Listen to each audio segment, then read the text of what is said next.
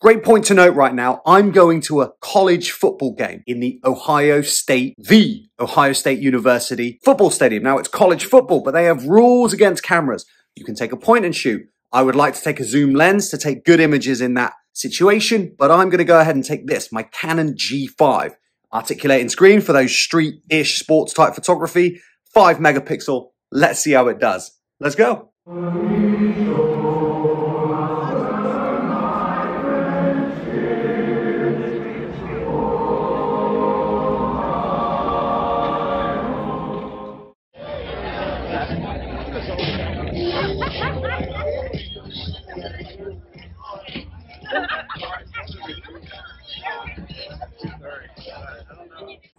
Started off in the VIP Corona Bar Lounge then. Check it out.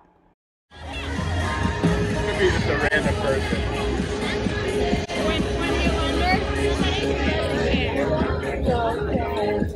I love it. I read recently that you're old if you lift your hands up to dance, so now I'm just like...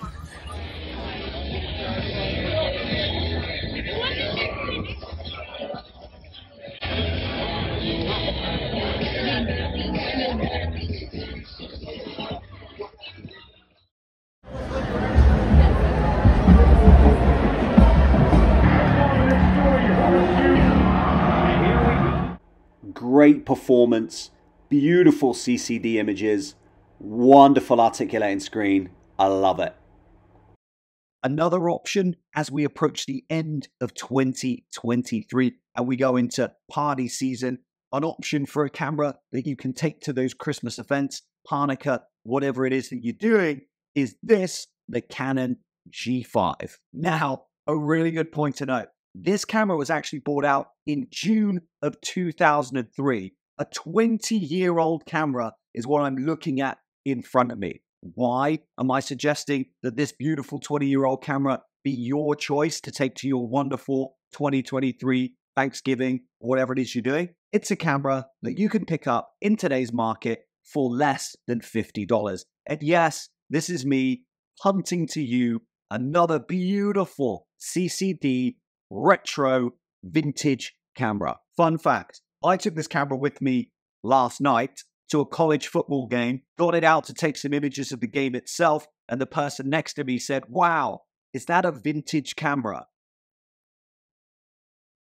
And I did actually say vintage. I was taken aback a little because I don't consider these older CCD cameras to be vintage. I shoot 120 film and I'm a camera from the 60s.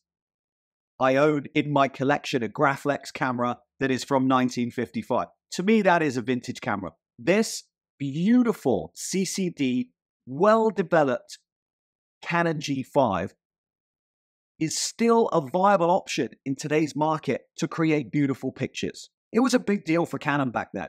There are a bunch of Canon cameras still today that carry that G thoroughbred logo. The G5, in fact, superseded the G3.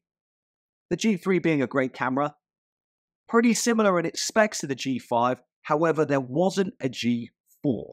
Still, one of the writers on DP Review has suggested that the number 4, or the pronunciation in the word 4, in some Asian cultures and language, was too close to the word die. So clearly, Canon did not want to associate one of their beautiful flagship cameras with death. So the Canon G5 was born, and it did not disappoint in 2003. This particular powerhouse boasted 5 megapixels, a CCD sensor, and this beautiful articulating screen. I was able to take this little beauty into a college football stadium. The Canon G5, 5 megapixels of pure beauty. The PowerShot G5 is an absolute marvel. This particular bad boy, 5 megapixels. On the top then, on-off button, depress, and then either flick to play or on. So camera on, and we automatically get that beautiful zoom. Now, we have an articulating screen here, so we're able to see what we're dealing with from our top-down shot. Look at that bad boy. We can zoom right in so we can see what we're dealing with, and the focus is pretty snappy. beautiful flash vibes there. And then we can zoom right out. Focus in again, nice and snappy. Love those flash vibes. Now this screen articulates all the way around.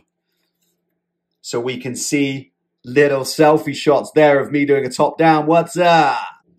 Peak Design anchors, of course, on all my cameras. We have the ability to use a self-timer remote, which comes with the camera, and then multiple exposures, 2 frames a second. Zooming left and right here, and then obviously the wheel at the front is going to enable you to change that f-stop. So we can see up here on the left, I'm changing the f-stop up to f8 for those landscapes, and then all the way down to f2 to get that beautiful bokeh.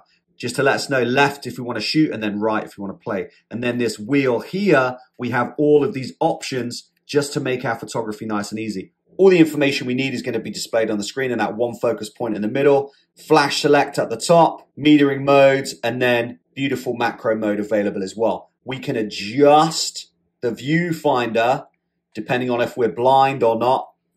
Manual focus available, and then our function and display keys. And on the back, we've got one of these wonderful white balance and also exposure bracketing. Exposure compensation is available as well for those backlit subjects.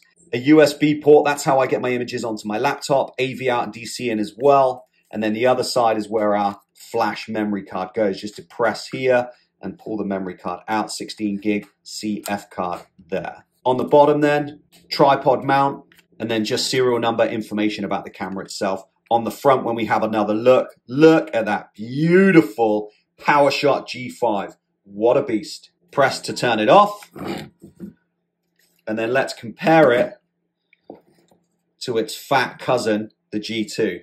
We've all got a fat cousin, and the G2 is the chunky cousin to the G5. All in all, 2 beautiful cameras.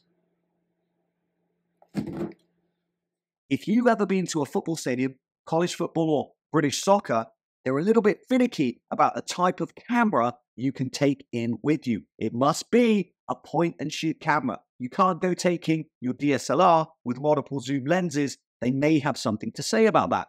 The lens itself then, it zooms from 35mm, nice and wide, all the way down to 140, 145, with an f-stop of 2.0 up to 3.0, which isn't bad at all. Pretty fast lens. The images that I got when I zoomed into those football players kicking each other's butts were not too bad at all. Not very sharp, but we could still get an idea of what's going on. Back in the day, this is all that we had. But I think that the colors that came out of that CCD sensor are wonderful.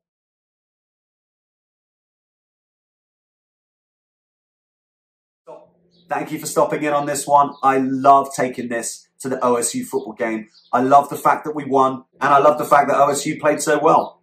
Great night out with the fans, great night out with this camera. Thank you for coming along with me. I will see you guys on the next one. Take care.